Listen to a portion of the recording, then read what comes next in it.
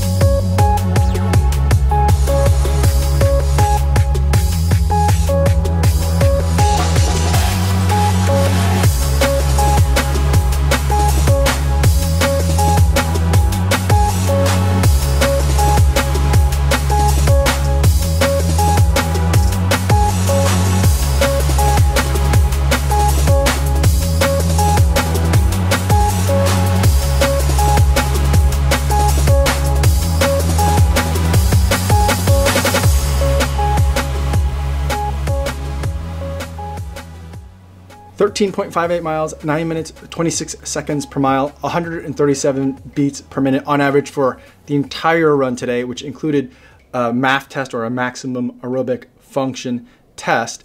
And with today's miles, that brings me to over 500 miles of training using low heart rate training as my training method, specifically using Maffetone style low heart rate training. Now, before I go into my detailed thoughts into this style of training for a marathon, I do want to go over some disclosures. This is a training plan and training style that no one is paying me to do. No one's paying me to make this video. This is something that I've been curious about for a long time and been wanting to try. So no one else is involved in terms of why I'm training like this or making these videos. And no one's gonna get a chance to preview any of my thoughts or any of this footage until this video goes up on YouTube. So a lot of you have been asking me in previous videos. I made, I think, an initial low heart rate training video and an update after 100 miles and after 250 miles. And it's a common question that I keep getting. And for me, the idea is with low heart training is I want to build endurance. Now, I typically, for those of you who've been around, you've heard me say lots of times that I don't consider myself a particularly gifted runner. But if I do have any gifts or any strengths, I still don't want to say that I'm gifted, but to the extent that I have strengths, I think one of my strengths is endurance. I think I'm pretty resilient, and I think I have the ability to run multiple long days back to back and run long running streaks. That's just has been my very, I think, on paper, underwhelming strength. And the idea with low heart training is, what if I've only scratched the surface in terms of that strength? What happens if I really focus in on that strength and make my strengths my strengths? I've talked about in previous videos about making my weaknesses my strengths, and that's important too. But I think before you get there, I think you need to make your strengths your strengths. And so that's the idea with taking the endurance strength that I have and really building on it. And we're gonna do that through low heart rate training. So why does that even work?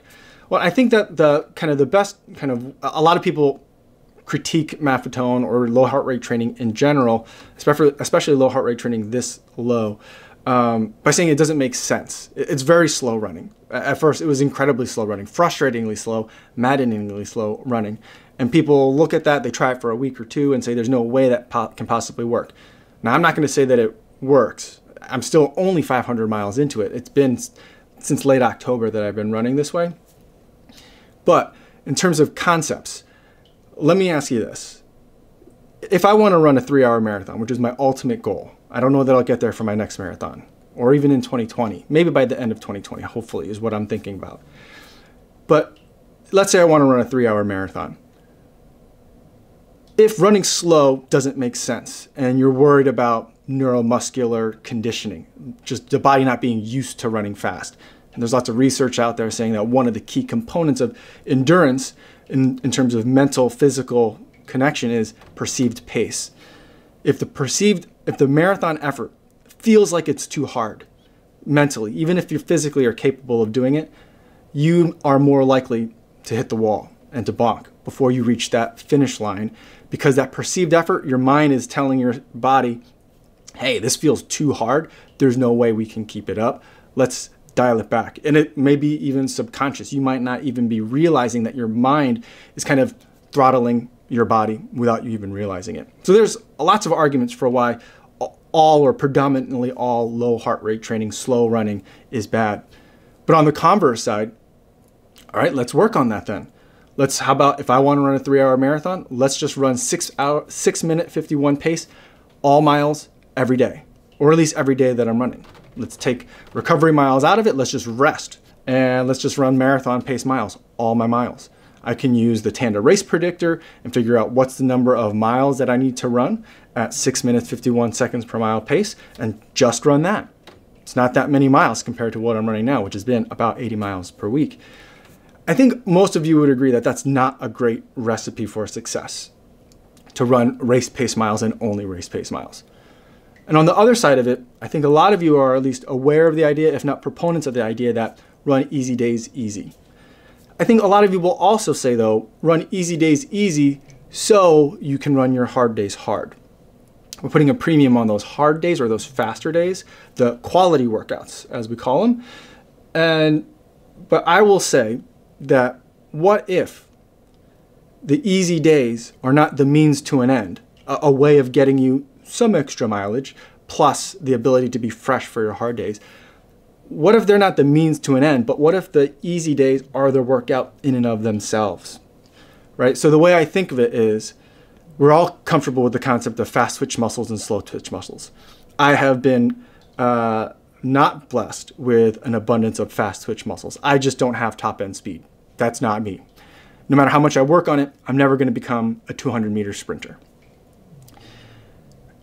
I don't necessarily think that I'm blessed with a lot of slow twitch muscles, but of the muscles that I have, if I don't have a lot of fast twitch, I must therefore have a lot of slow twitch muscles. So how do I strengthen my slow twitch muscles? How do I make them strong? How do I make them have great endurance? The answer, I think, is through low heart rate training. And one of the things that I'd been, I think, incorrectly believing is that if I just keep my heart rate low, for example, the 180 minus your age plus or minus 5, depending on a couple of factors, is the Maffetone formula. It's very simple. It's sometimes, for a lot of people, maddeningly oversimple. But let's just say that if I'm in the weight room and I'm lifting weights, I could do that all day and never hit that range, which for me is about 140. But as I've been reading more and more of Maffetone's book, he says that we should avoid lifting weights, at least in the beginning phases of Maffatone training, which I hadn't been doing. I've been kind of doing that part wrong. I don't know that it's necessarily wrong, but I had been doing lifting weights for legs. And the reason why he says to avoid it is because it incorporates your fast twitch muscles. Even at slow paces, even at low heart rate, it's incorporating your fast twitch muscles. And the way that Maffatone explains the slow twitch, fast twitch kind of like distinction in your muscles is that in terms of development in your leg muscles, each system is very jealous. And if you're using one, it's sometimes at the detriment of the other. And so if you want to work on those slow twitch muscles, you can't really work on your fast twitch muscles, which doesn't always make sense to me.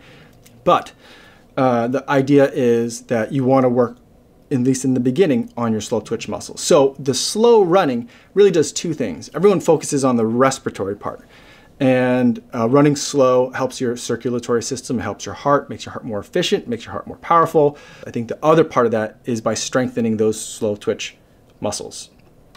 So that's what I've been going for. And so at the 250-mile update video, I said I was going to call an audible and start incorporating some speed work earlier than I had originally laid out in my Houston Marathon training plan that I had made back in late October. But as I thought about that potential change in plan, I reevaluated, and I basically, and I didn't tell you guys about it, yeah, I mentioned it to some people in comments, that I'm calling a double audible. So instead of incorporating speed work sooner, I thought Maffatone style training needed more of a effort, more of a commitment. And so not only did I not run some of the fast-paced miles that I said I was going to change and start adding in early, and I also, over the past week, have not included the faster paced miles that I was originally planning on, and I also didn't do leg lifts this week. And so that way, at least this week and for about half of a week after last leg day, which would have been almost 2 weeks ago, I've only been doing low heart rate training, and that's the only focus that I've had. And I think that that is coinciding nicely with the amount of time it takes for the body to respond to different physical stimuli. And so this last week, I've seen a marked improvement in terms of how I'm feeling, how much of an effort, the amount of mileage, which has been the most mileage I've ever run, has been taking a toll or not taking a toll on my body. And things feel good. I feel good. I don't feel fast, of course, but I feel faster than I have been. And ultimately that brings me to the MAF test. Now the MAF test is basically you warm up for a little bit, and I ran to the track that's near where I live. And then you do 5 miles at your target heart rate, which for me was 145 beats per minute. And you do it 5 miles on a track, which is pretty boring. But the idea is that way you're running at like that transition point between aerobic, or in my mind, slow twitch muscles, and anaerobic and fast twitch muscles workout. So you're working right on that razor's edge. And today, where I was is I figured out a couple of things. One is that I can't keep track, I can't count to 4 when I'm running on a track. So the first mile came in about 9 minutes, 10 seconds per mile. The second mile, I didn't hit my manual lap until 5 laps, so I ran 1.25 miles. And then I tried to say, okay, well, the next time I'll just count 3 laps and then I'll average the 2. But then I hit the lap timer at 2 laps because I can't count to 3 either. And so then I added another lap. And so I've the next miles 2 and 3 on average, I think are about 8:45 per mile, and not per mile, it's per 1,600 meters, just shy of a mile. Then mile 4 and mile 5 are in the 8:30s. And so my results are a little bit weird. Most Maffetone tests, from what I've seen, and this was the first one I've done, it says that you should be getting slower and slower because you're at that edge. You're working at a physical exertion limit. Not overall physical exertion, but aerobic exertion limit. And so each time you should be going slower and slower. And so I don't know if I messed it up or what. I looked at kind of the heart rate tracing. The way that Polar does it, I've set one of my zones as my MAF range, 135 to 145. And it'll tell you how much percentage or how much time you spent outside of those ranges. And so for the about 45 minutes or 42 and a half or so minutes that it took me to do these 5 miles, it said that I spent 14 minutes above that range. So about a third of the time. Now I think I also did run both before, and I had about a 5 or 6 mile cool down afterwards. A little long, but I wanted my miles for the week. So about 6 miles afterwards. And there was a point or two in there where I was a little bit high. So about 14 minutes I spent during the MAF test, I think I'd estimate, out of the 42 or so minutes. So about a third of the time I spent a little bit hot. I did spend a little bit of time cold, like underneath the 145, maybe in like the 140s. It was really windy on this particular day, and I had a hard time kind of figuring out the pacing. When I had the wind to my back, how hard do I need to push? And then when I have the wind against me, how much do I have to back off? So I was having a hard time figuring that out. So I wasn't at like running at like a specific number is really hard. It's very easy, like the same pace in my mind can give me a 140 to a 145. Lately, I've been trying to run all my runs at 140. So that way, if I do get a little bit hot, I'm still within my good range. If I get a little bit cold, I'm at 135 or even 130. I'm okay with that. So I spent a little time hot, so that could account for why the paces got faster, which they shouldn't have. The other conclusion that I'm toying around with is that my MAF number is not right for me. And so they say that's another reason why you do these periodic tests, so that way you can take that very simplistic formula, the one that everyone complains about, and tweak it and see if it makes sense to you. So I don't know if I need to tweak that number or not. But that's where I am. I never ran a MAF test at the beginning of this process because at the beginning of this process, I wanted to run all my runs at 145, so everyone was a MAF test. And I'll show you guys a tracing from a run earlier on, the first week that I ran this low heart rate style of running. And from that week, there was a lot of air. I was repositioning the sensor. I think at that point I was using the conductive gel. Maybe I think I was at that point. After the warm up of about 15 to 20 minutes, you could see that I was pretty squarely within the range.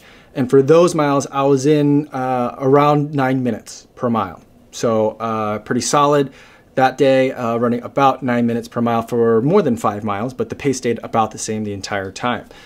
So if we're going to use that as, I think that's probably one of the better ones of the runs. A lot of the other runs are a lot slower.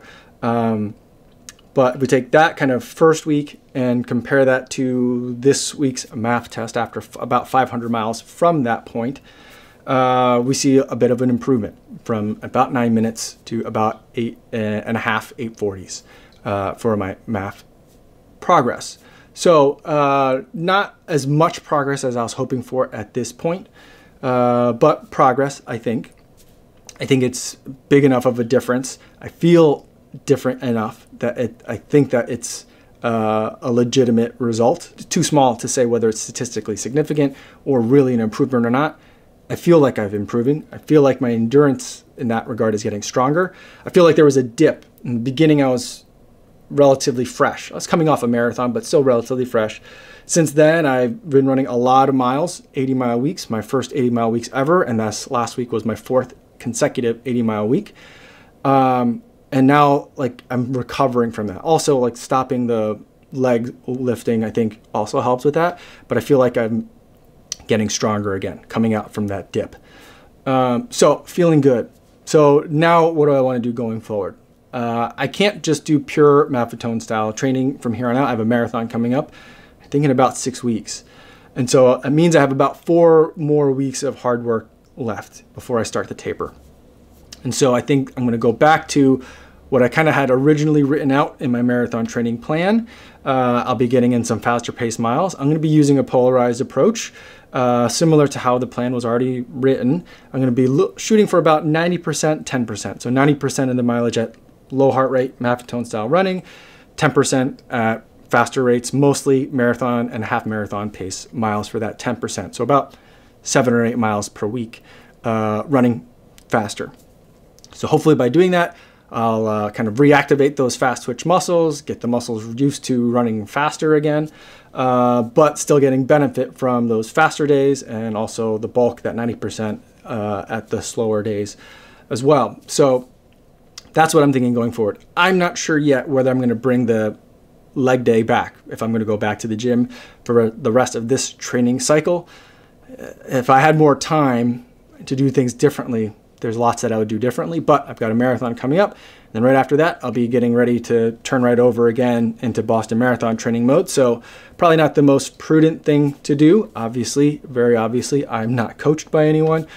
That's kind of what I've chosen to do. So we'll see how that goes. So I just want to give you guys a status update as to where things are, where I'm going from now 500 miles into Maffatone and to what it's going to look like in the future. Now, the one thing that I will say is, now a lot of you guys are going to say, aha, he's incorporating speed work. That's not 180 minus 40 or 180 minus your age.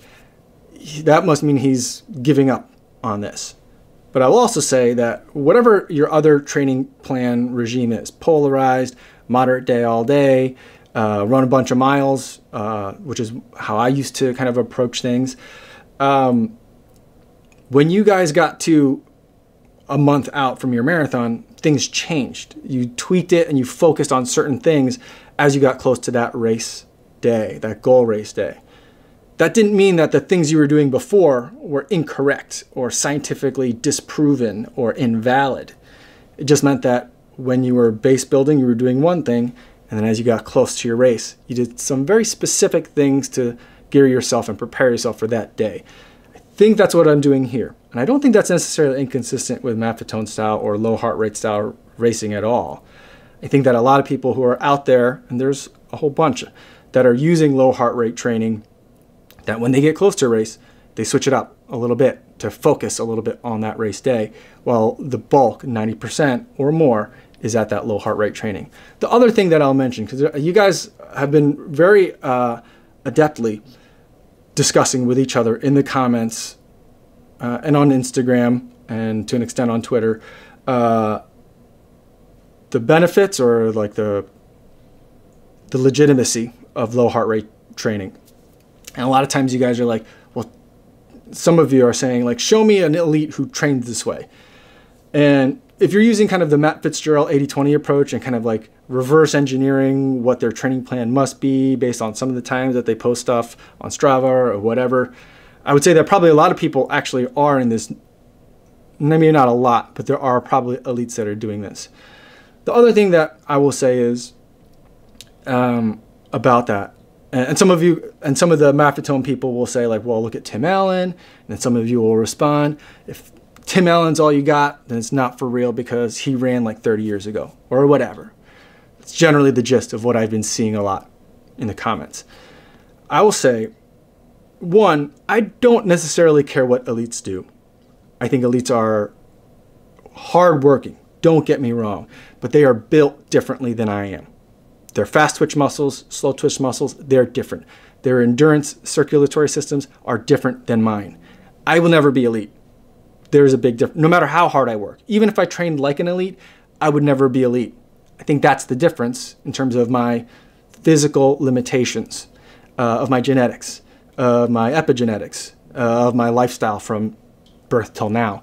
That's the difference. I'll never get there. So in a sense, I don't care what elites do. What I do care about is the kind of disadvantage that kind of like pro Maffatone people have is the people that this benefits most aren't famous. You've never heard of them. I could drop their name and you would have no idea, but you know who they are.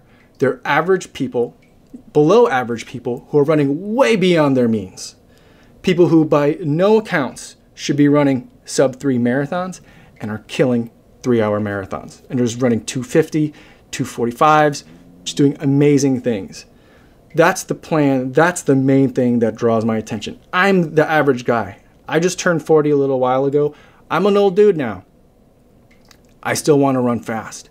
And I'm trying to figure out, I'm not saying that this is a method for old dudes, but I'm trying to unlock, and maybe in my age, I'm willing to, although I complain a lot about it, take the humility hit or take the humility medicine or whatever however you're going to put it, and run slower in order that I can run fast. Not run slow so that not the means to an end thing, but using this as a way of building that different system that will ultimately lead to, for my level of running, my natural abilities plus my ability to work hard, maximize my strengths.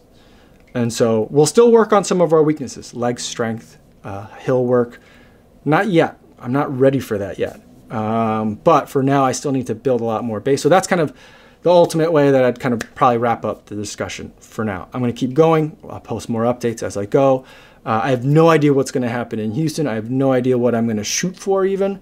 At this point, I'm just going to take it as, all right, well, let's see where I'm at using this for a couple of months.